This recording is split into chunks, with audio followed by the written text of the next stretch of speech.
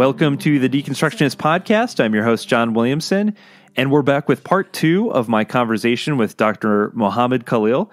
Hopefully, you've already listened to the first part. If you haven't, press pause, go back and listen to the first part, and then come back here. If you've already listened to the first part, then welcome to part 2. Hopefully, this has been an educational conversation for you. I had a great time recording this conversation with Dr. Khalil, and really learned a lot myself throughout the process. So before we rash yet, welcome to the Deconstructionist Podcast. I'm your host, John Williamson, and we're back with part 2 of my conversation with Dr. Mohammed Khalil, professor of religious studies and director of the Muslim Studies program and adjunct professor in the College of Law at Michigan State University. Hopefully you enjoyed the first part. If you haven't listened to it yet, press pause, go back and listen to that part first, and then come back and listen to this part. If you've already listened to the first part, then welcome to part 2. Before we get into it, don't forget, if you enjoy what we're doing here, to give us a nice 5-star rating, review, and share with a friend.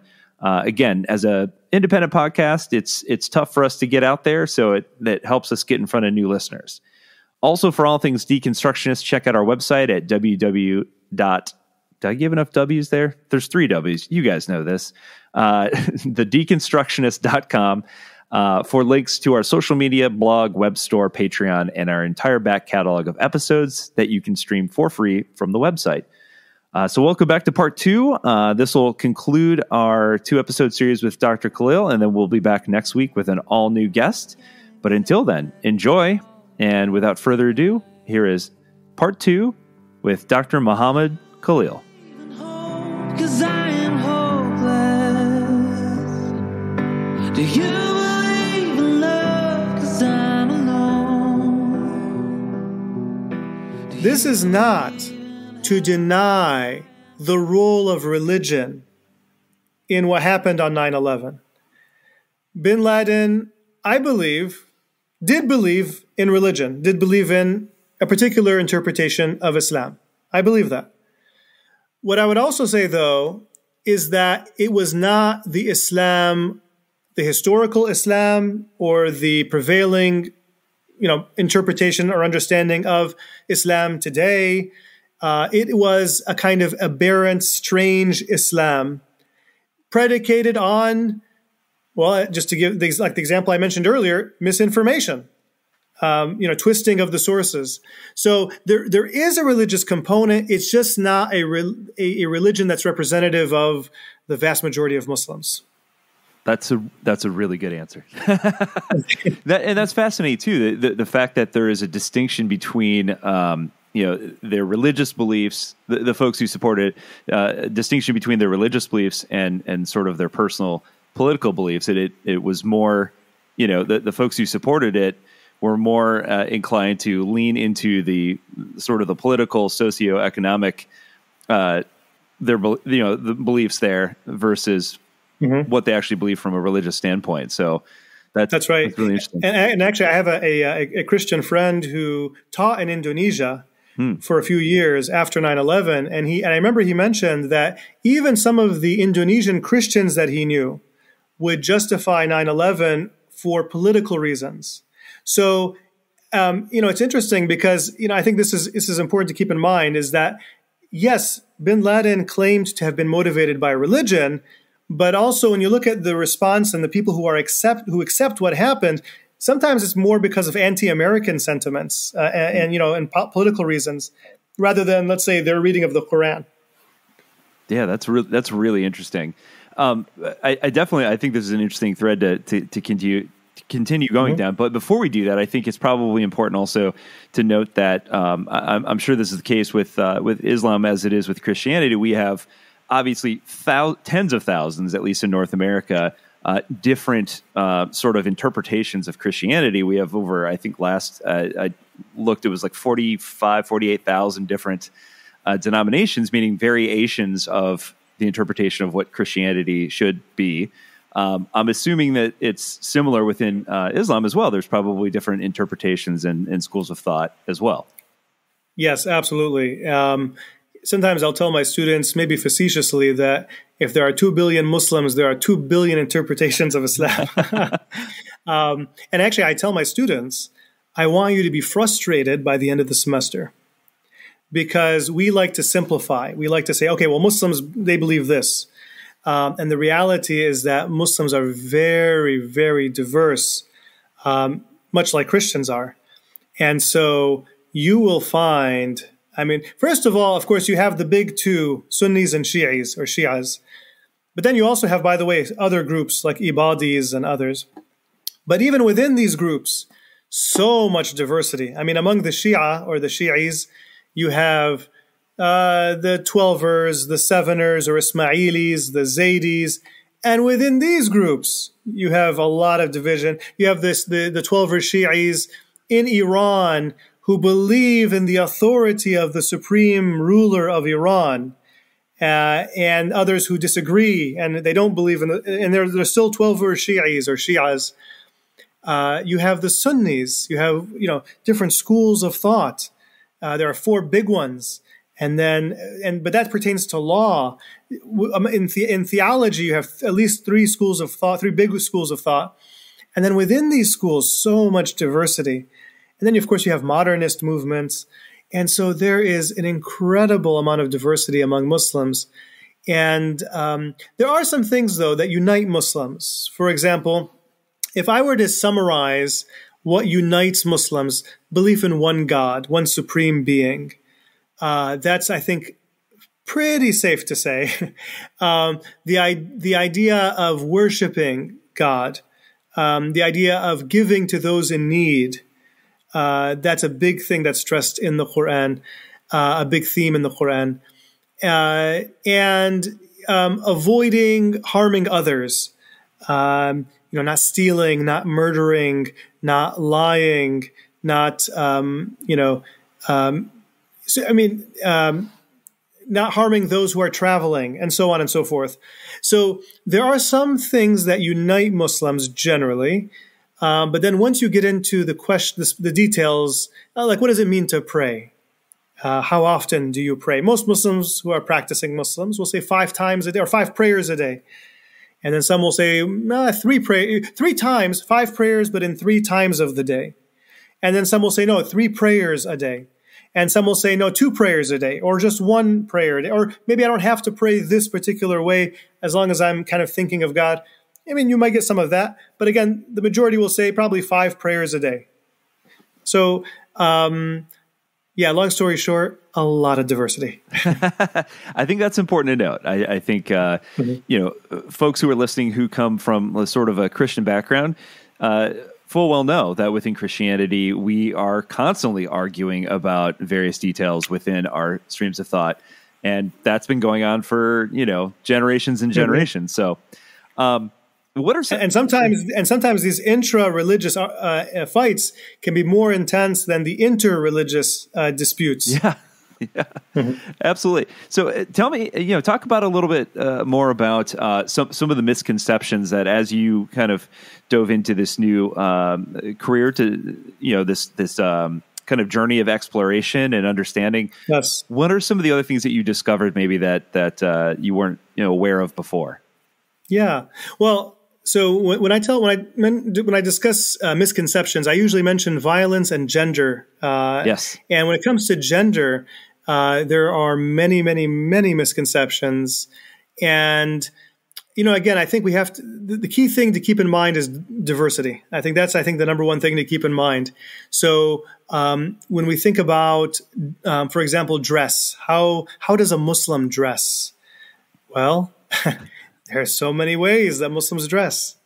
And I will say that most Muslims who are practicing Muslims do have a notion of modesty, that one should be modest in their dress, regardless of gender. And so there is a notion of modesty. Now, what does that look like? Is it a woman wearing hijab, covering her hair and neck, usually? Is it a man wearing some kind of a cap on his head, or maybe a turban? And then beyond that, I mean, I'm just talking about headgear here, but even just the rest of, sometimes you could have, somebody in shorts and tank top or whatever, and then somebody's fully covered. And sometimes, so you'll see a lot of different things there.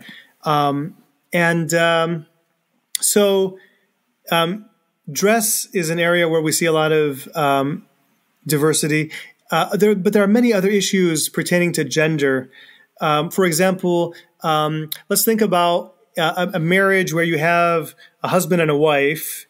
And when we think about gender norms and rules, there is this conception of, let's say, a man who works outside the home, comes home, and the woman the wife in this case is cooking and preparing and cleaning and so on. You get these kinds of narratives. But when you actually go and look at Muslim majority countries, you see that this narrative is often not what's occurring, right? So in many cases, you'll have women who are working, many cases high positions.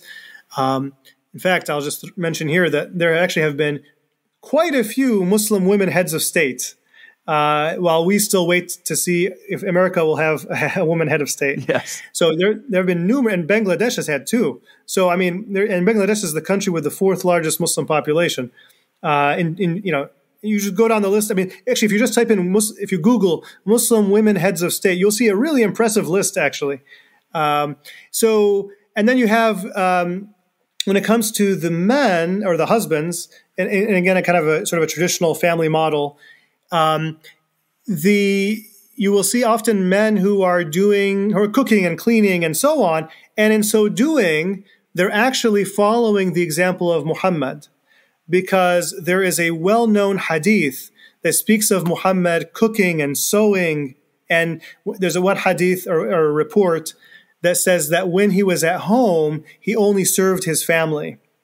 So these kinds of things are important, because even if that's not common in some contexts, it is common in others. And people will point to religious sources even to justify what they're doing, in challenging maybe certain gender norms. So yeah, that's another area. And there's actually one more area, but I'll just pause here in case you had any follow-up questions about gender.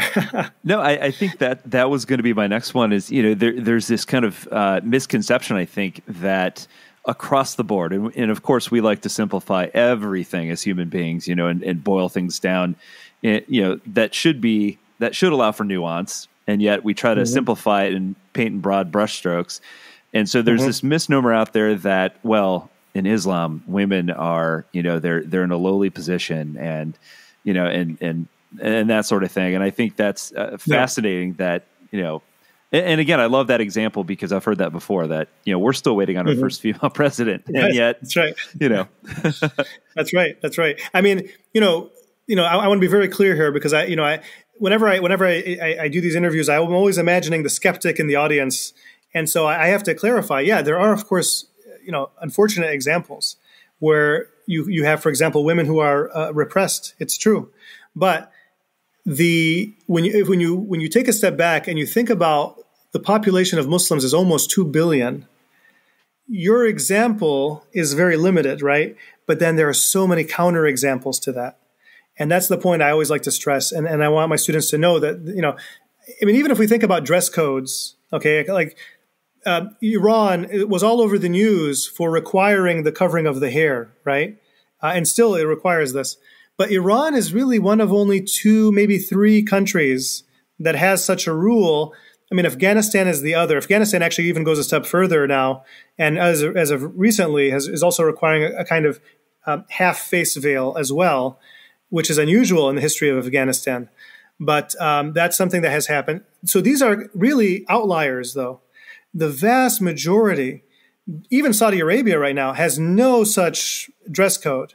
And yet many women choose to cover their hair nonetheless. I'll tell you right now, my own mother, coming out of Egypt, she was never required to cover her hair. In fact, her family, some members of her family clearly looked down upon it. And yet and these were often male members of the family, and yet she, in spite of these men in her life, chose to cover her hair. So, we just have to be careful with our assumptions. Yeah, I think that's the lesson here. Talk about some of the other misconceptions that. Yeah, well, the big one the other big one I was going to mention is just the rich history of Muslims right here in America. I think many people have this impression of Muslims being new to the country. And the fact of the matter is that Muslims have been here a long, long time. Actually, there were enslaved Africans, many of them who were Muslim. What percentage is up for debate, but certainly a significant number. And we have accounts. For example, there's a famous one of a scholar named Omar ibn Sa'id. And we have his autobiography. And he was somebody who was enslaved, brought to America, and lived here for a long time. And so we have many enslaved Africans who helped build this country. We have, as you get into the 19th century, you begin to see many immigrants already coming to this country. And also converts. There's one individual who's very interesting named Alexander Russell Webb. And he was from Missouri. And he was also, he was a writer, a journalist, but he was also the American consul to the Philippines. And he converts to Islam, and he actually has an audience, many people will listen to him, including Samuel Clemens, a.k.a. Mark Twain. And in his novel, Tom Sawyer Abroad, not to be confused with the original Tom Sawyer, but Tom Sawyer Abroad, he seems to make an inside joke with Webb by referring to Missouri Muslims or Muslims, because Webb was from Missouri. And so there's a whole reference, there's a whole segment there on Missouri Muslims. So you have Mark Twain making this reference. And then as we get into I'll just even mention, back in the 1700s, even in the Revolutionary War, if you look at the names of people who fought alongside George Washington, you will see some Muslim names like Bempet Muhammad and Yusuf bin Ali. So even during the period of the Revolutionary War, we see Muslims are fighting with George Washington. And now it could be, I have to be careful here too. I mean, it could be that these were people who converted to Christianity. I don't know, but they had Muslim names at least. Then as we get into, so I mentioned the 19th century, as we get into the 20th century, we see all kinds of mosques being built. 1921, Highland Park, Michigan, there's a mosque that's built. It doesn't last very long, but you have a mosque there. Cedar Rapids, Iowa, has what is sometimes called the Mother Mosque, which was built in 1934. It's the oldest purpose-built mosque that is still in existence today. It's still used today. And it's in Cedar Rapids, Iowa. We have other mosques we hear about in Ross, North Dakota, and just places you wouldn't maybe expect. I didn't expect. And then we also see some prominent converts like Malcolm X, Muhammad Ali, Kareem Abdul-Jabbar. The song that's played at most American weddings, probably, Celebration by Kool and the Gang? Yeah. Celebrate good times, come on. So Kool is Muslim. He actually has a Muslim name even, Muhammad. And his brother, Ronald Bell, he also converted to Islam, has a Muslim name. He's the one who wrote the song. He began writing the song. And this is the thing that I find absolutely shocking. What got him thinking about the song was reading the Quran, reading the Islamic holy book. And by the way, if you don't believe me, I get it. I did not believe this at all until I looked it up. And so I would encourage folks to go look up Celebration and look at the origin story of Celebration.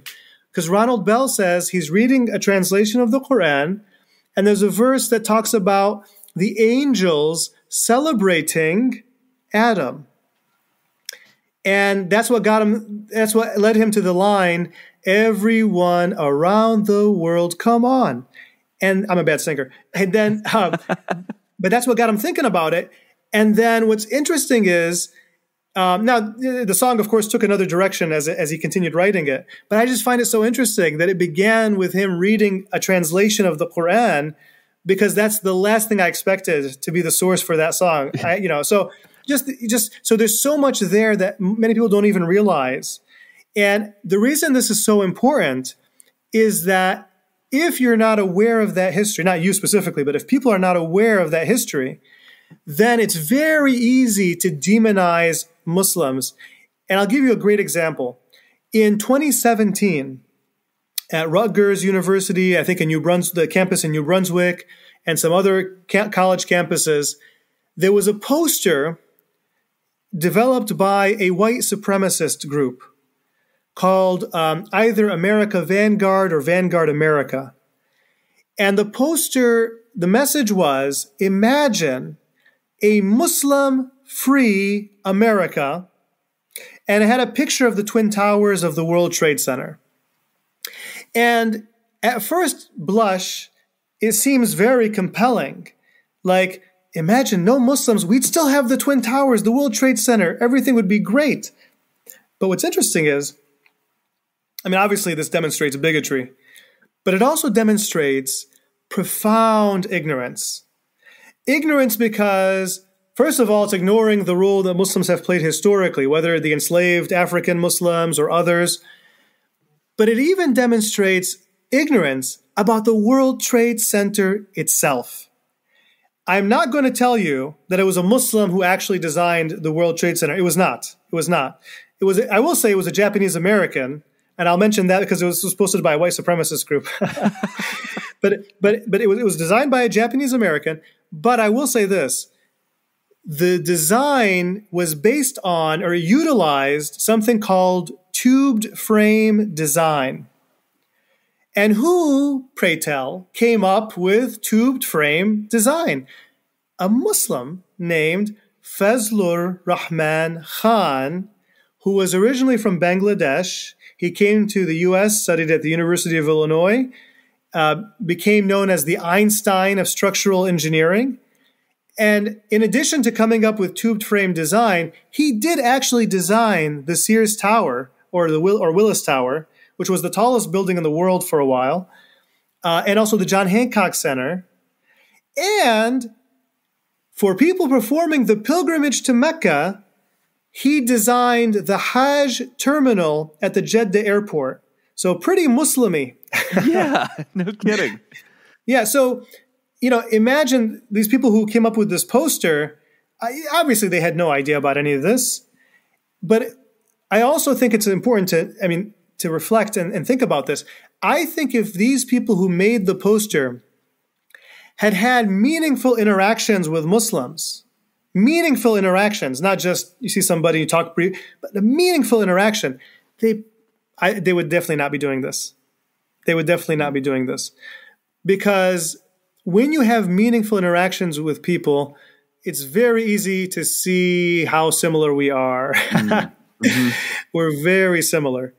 And this is something I can appreciate as someone who was raised as a Muslim, with most of my classmates being Christian and other things. It's easy for me to appreciate that, but maybe it's not easy for others to appreciate that. And that's why I think it's important to just have meaningful interactions with people, to see our shared humanity, because we really are more similar than we are different. Even though the fall can feel jam-packed, HelloFresh makes whipping up a home-cooked dinner actually doable with quick and easy options, including their 15-minute meals. That's less time than it takes to get delivery. And with everything pre-portioned and delivered right to your door every week, it really is a no-brainer. Turn to HelloFresh Market for yummy add-ons and enjoy the season's limited-time fall flavors lineup. Feast on desserts like the apple cider cake with caramel sauce, or please a crowd with appetizers like the barbecue pulled pork nachos. And don't forget the mini pumpkin cheesecake, perfect for a me-time treat. My daughter and I have been getting HelloFresh for over a year now, and I love how much time it saves me as a single dad. And we actually also recently added the pumpkin cheesecakes, and they were amazing. So go to HelloFresh.com/50deconstruct and use code 50deconstruct for 50% off plus free shipping. Go to HelloFresh.com/50deconstruct and use code 50deconstruct for 50% off plus free shipping. HelloFresh, America's #1 meal kit. Yeah, I could not agree more. And I've said something similar in the past. I was having a conversation with someone I went to high school with, and it wasn't somebody I was particularly close with, but we happened to, you end up Facebook friends somehow, some way. Mm-hmm. And we were having a conversation, and he had posted something I was irritated about, and I typically don't get into Facebook arguments. But in this instance, I had just finished up a graduate school class on world religions, and I had a little bit more of a base knowledge, I'd like to think, of Islam, and he was posting something that was just blatantly wrong. And mm-hmm. I called him out on it, and we got into this debate on Facebook, and finally I said, regardless of the points that we're debating here, I said, at the very end of the day, ultimately, he still lives in the small town I grew up in, surrounded by the same type of people who think the same things, look the same way, and do the same things, and I said, I moved to a larger city. I surrounded myself with people who don't think like me, don't look like me. And I got to know them, and I became friends with them, and I love them. And I can't afford to hold that same worldview that maybe I once did. I'd like to think I never did. But point being that you're right. I got to know people who weren't like me and realized that, we have a ton of common ground. And ultimately, at the end of the day, I'm not interested in, holding that worldview anymore. They're my friends, and that's all that matters. Mm-hmm. And so mm-hmm. I wholeheartedly agree with you on that. Yeah, absolutely. And that whole topic is what really led to my dissertation and my first book. My first book is called Islam and the Fate of Others. Mm. And what I'm doing in that book is I'm looking at how scholars have historically grappled with the question of non-Muslims, the fate of non-Muslims in the afterlife. And for me, this was always a very troubling issue, because I would hear one thing from some teachers. I would hear, oh, well, yeah, all non-Muslims go to hell. And I would be like, man, I mean, Tim seems like a good guy. Yeah. And then in contrast, you got Muhammad over here who's doing all kinds of, nonsense. That guy's going to heaven and this guy's going to hell. So that was something that I really grappled with and struggled with. And so that was, and that was also played into the 9/11 discourse too, right? There's this idea that Muslims, they look down on non-Muslims. And so that's what made it so easy to kill so many non-Muslims on 9/11. Never mind the fact that many Muslims were actually killed too, innocent Muslims who just happened to be working there.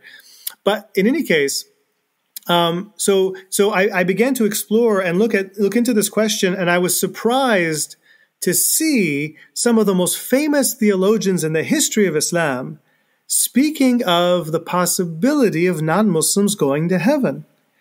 And I was just shocked, because I was like, really, that scholar said this? That was not what I expected at all. I was expecting the exact opposite based on what I was taught. So that's something that goes back to this issue, this idea that we're so similar, that and if you're born into a particular religious tradition, there's a pretty good chance you're going to continue being in that religious tradition. If you are going to continue practicing religion, that you're going to continue in that same tradition. There's a pretty good chance. Of course, it's not absolute, but there's a good chance. So how could it be that God, in God's justice and mercy and love, would just send everyone else to hell forever?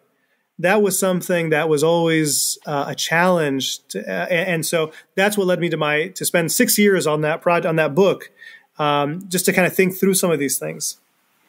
Yeah, that's remarkable, and we see similar studies in Christianity, and multiple different scholars sort of trying to wrestle with, well, is there a way in which non-Christians can also get into heaven? So talk a little bit about that, though, because I think that's probably some people's ears probably perked up in terms of heaven and hell in the afterlife. So what are sort of the beliefs within Islam in terms of what that looks like? Yeah, so, there's a prevailing belief in heaven and hell. That is the prevailing belief. And also, prior to that, a period of judgment, where one's faith and deeds are all considered and measured, so to speak. And I want to be careful here because I think some people have a misconception that Muslims are going around counting their deeds as if that's how they get into heaven.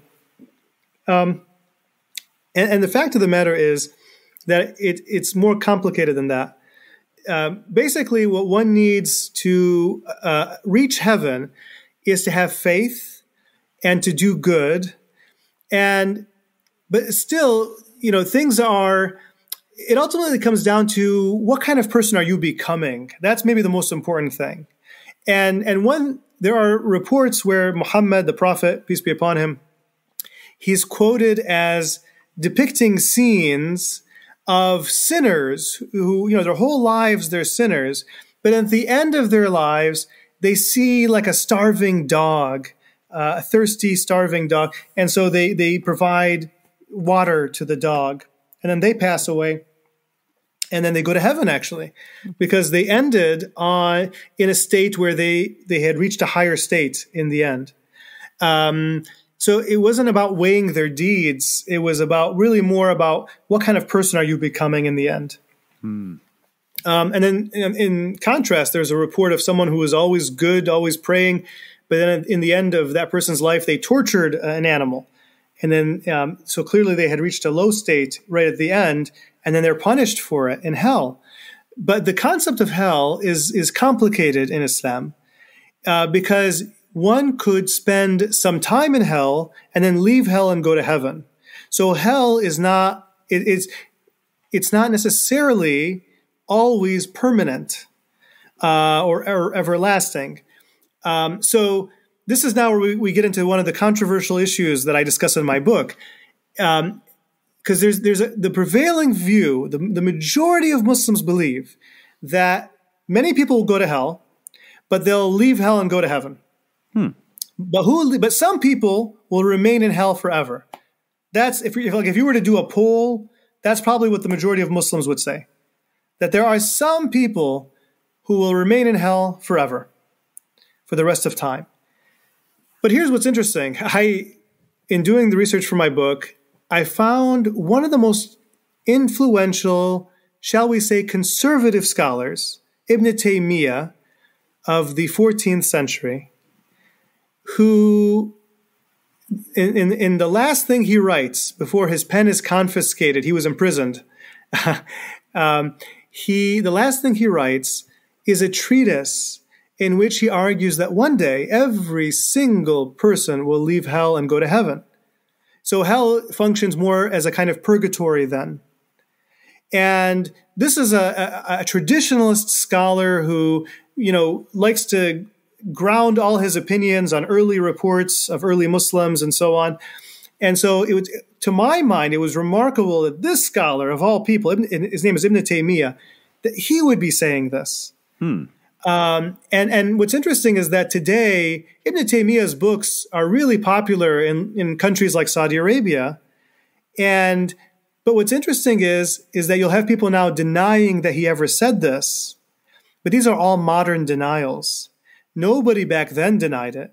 And actually, his own student, another famous traditionalist scholar named Ibn Qayyim al-Jawziyah, would quote it and expand on it in 3 works.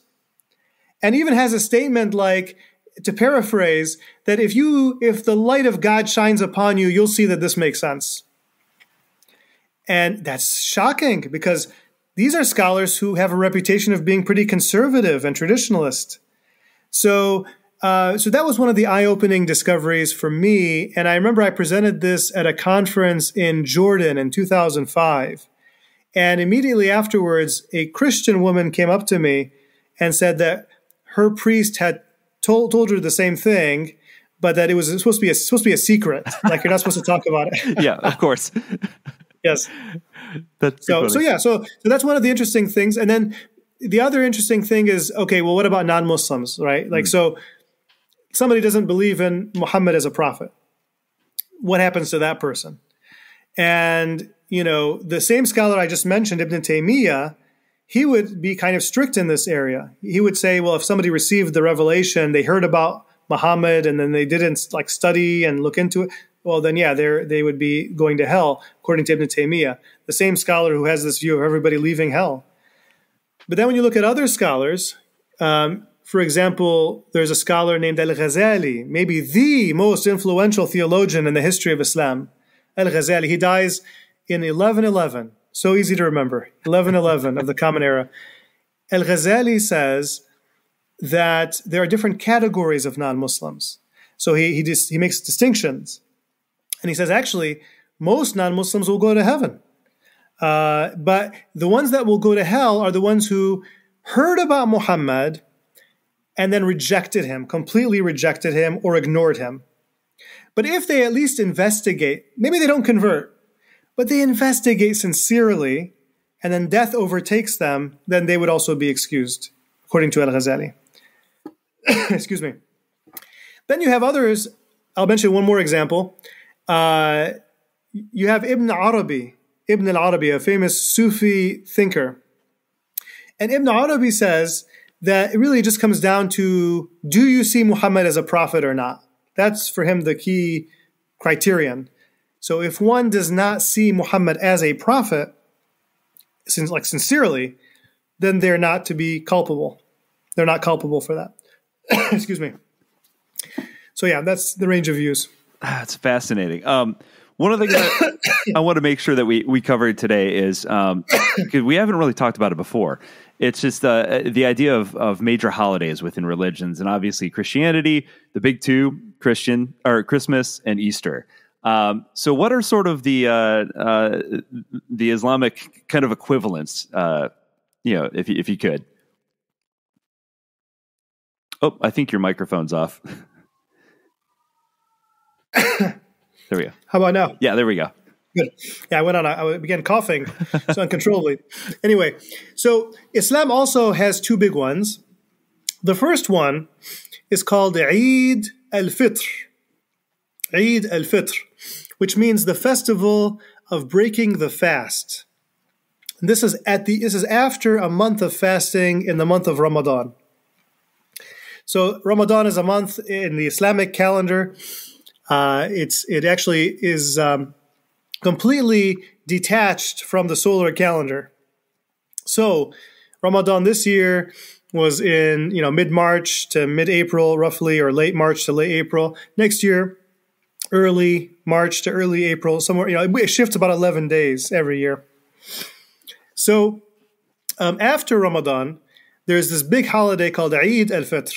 And this is a huge, a holiday where people will, first of all, they'll actually get to eat and drink during the day. That's huge.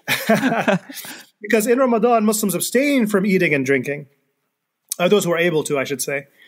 If you're able to, you abstain from eating and drinking during the day.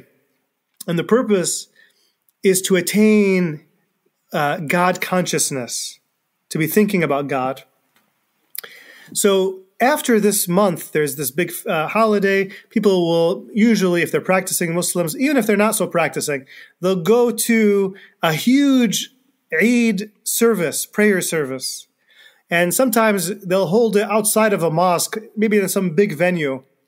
For example, here in Lansing, they hold it at the Lansing Center, not the mosque. And you'll have thousands of people maybe you've never seen before. You see them now at this event. And the other major holiday is Eid al-Adha, which is the festival of the sacrifice. And this overlaps, it takes place about 2 months and 9 to 10 days after that first festival I just mentioned, Eid al-Fitr. So Eid al-Adha, they both have the word Eid in them, by the way. Eid just means festival or holiday. So you have now Eid al-Adha, the festival of sacrifice. This occurs in the 12th month on day 10, and this overlaps with the pilgrimage to Mecca. So during this time, you have people performing the once in a lifetime, if they're able to, pilgrimage to Mecca. And the pilgrimage, if you go any time of the year, it's like a lesser pilgrimage. But if you go during this time of the year, that's the greater pilgrimage. That's the Hajj. That's what's expected of all able-bodied Muslims who can afford it at least once in their lifetime. And because only maybe, 3 million people go, out of 2 billion. So most Muslims in their lifetime will probably not get a chance to do the Hajj, actually. But for those who do go, it's often a transformative experience. Not always, but for many, certainly it was for me, certainly it was for my wife. Transformative experience. So that overlaps with this festival. And the festival of sacrifice, why is it called sacrifice? Well, it alludes to the biblical narrative of Abraham and the sacrifice of his own son, this very disturbing moment where he's commanded to sacrifice his own son. Now, in the Islamic narrative, the Islamic version, the Quran never explicitly says which son is to be sacrificed. Many assume it's Ishmael, because later in the same chapter, there's reference to Isaac in a way that makes you think, oh, this is a different son. But it's never explicit. So actually, there were some early Muslims who thought it was Isaac, just as in the Bible. In any case, in the Quranic version, Abraham has a vision, most say a dream, that he is to sacrifice his own son. He goes to his son and he asks him, hey, look, I had this vision. What do you think? And his son says, well, if that's what God is commanding you, then I submit. So this is an interesting aspect of the narrative. and of course, in the end, the son is not sacrificed. Excuse me. And instead, you have some kind of animal sacrifice instead. So that's something that we'll see during this period as well. Oh, that's really neat. And again, one of those little references that where we have this sort of intersection between, Islam and Christianity. I think that's really neat. And actually, if I may add, one thing I forgot to mention, during the pilgrimage, there are all kinds of things that one does that allude to reports about Abraham and Hagar and Ishmael. In fact, the Kaaba in Mecca, that sanctuary, that cubic structure in Mecca, it's usually covered with some kind of black cloth. Although, by the way, historically the color changed over time. Excuse me. Sorry. You're okay. Of course, now suddenly I have to cough when I'm doing an interview. So it's interesting is that there's this general belief that this site was devoted by Abraham and Ishmael, that there was some kind of holy site established there. Not that the Kaaba we see today was originally built by Abraham and Ishmael, but that there was something there. And so that reminds us of Abraham and Ishmael. And then after one goes around the Kaaba 7 times as part of the rituals of the pilgrimage, one also kind of walks quickly between 2 mountains or hills, we'll say, called Safa and Marwa. And in doing this, one is recalling Hagar running between 2 hills, desperate for water for her son Ishmael. And you go down the list of rituals, you see, this refers to something Abraham did or Ishmael did or Hagar did. Of course, these are things that are not found in the Bible necessarily. Maybe some aspects, but not the whole narrative, from the Muslim perspective, the whole narrative. Of course, from the Christian perspective, these would be, additions to the narrative. But that's another interesting thing is that, you're thinking about Abraham, Hagar, and Ishmael during the pilgrimage. Oh, that's fascinating. This was a really interesting conversation. I know we're running short on time, but if you could leave folks with, I think it'd be kind of neat to tell us what are some of your favorite verses that you find beauty and inspiration in the Quran. I think that would be a cool way to end. Yes. Well, there's a verse, I want to say in Surah 49, the 49th Surah or chapter, but it says that God made us into races and tribes so that you may come to know one another. So that you may come to know one another. Like God made us have this diversity so that you may come to know one another. So that we learn from one another, we exchange information, we And I just think that's a very beautiful idea. Oh man, I love that. That's a perfect way to end. Thank you so much. This is absolutely fascinating, and I know the listeners are going to love it. I just appreciate you taking some time out of your day to spend with us. It was my pleasure. Thank you for a great interview. I appreciate it. Does he have a body or even a name? If he does he know that I'm alive? Is God even here? Does she care that I doubt? Does she care that I fear? Something tells me God will survive. So take a breath, breathe it in, the mystery that is this, a universe we don't know. I think the truth is, if God has a face, his face must look like yours.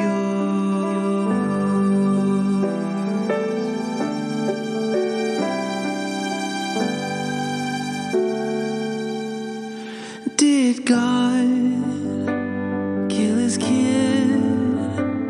Did he have to have blood before he would forgive? Maybe we made a God that looks like us.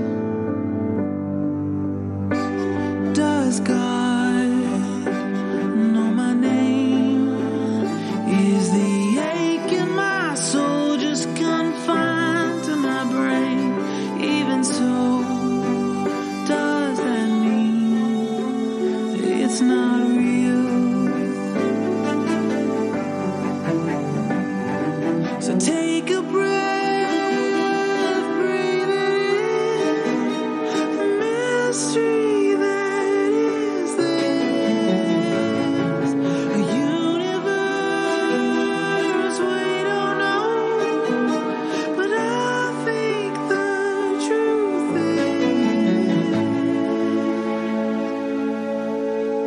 is, if God has a face, her face must look like yours.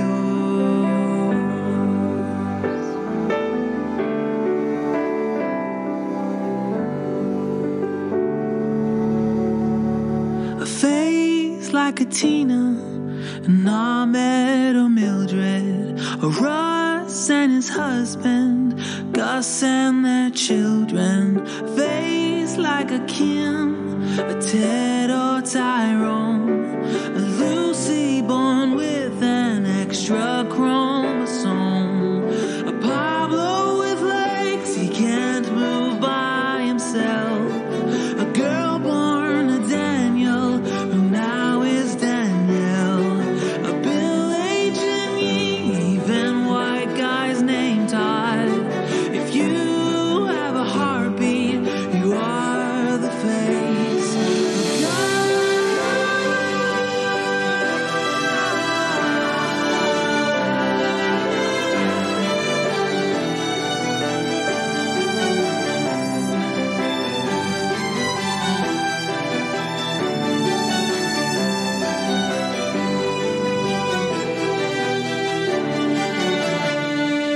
So take a breath, breathe it in, the mystery that is this, a universe we don't know, but I think the truth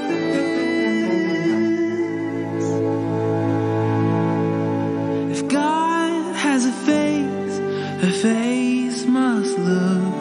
If God has a face, his face must look